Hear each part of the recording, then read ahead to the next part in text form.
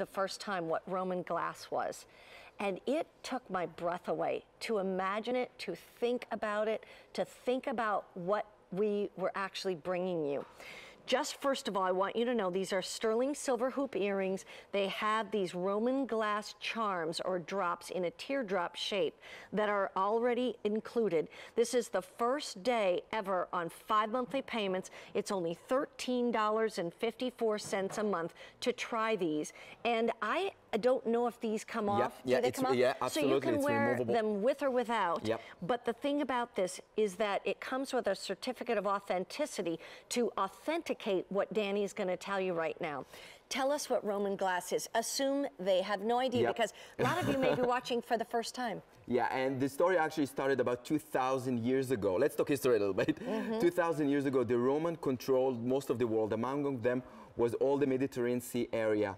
You know, they were pioneers in many areas. They invented many things. One of them, by taking sand and heat it in a very high temperature, over 1,000 degrees, they were able to create glass. And you know, to get the different colors, they used herbs, different herbs, the dew-to-X from Egypt and from all around the area to get the colors of the glass. Wow. 2,000 years later, we find in all kinds of archaeological digs, mainly around Jerusalem, the remnants of the glass. So what we do, touch this one.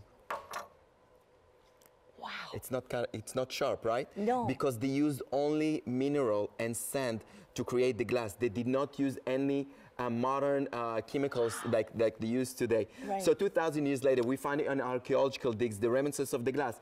So we excavate it from the ground, we bring it to the factory, we cut it, we shape it, and we make glass out of it. Here we can see this is the way it comes to the factory. This is the they pull it from the ground. Now they need to sort all the different glasses. Now this is the patina. You see how she peels off the patina? Right. And then she cuts it, you see, one by one to make sure that it fits to the mounting.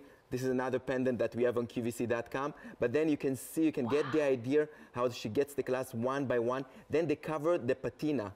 Okay, you see how she does it one by one with like a little Q-tip? Right. Now, the patina, this is the layer that from the glass being in the ground for 2,000 years, this is the mineral soil that was created. If you can touch here, so all the pieces have some patina, so we can peel it off. So they put it on the side, they cut the glass, they clean, they shape it, they set it into jewelry, and then they applied back the original patina. Now, it's the first time that we've done hoops in Roman glass, which I think it's really an amazing, amazing story. I did it in a removable way, like a charm way.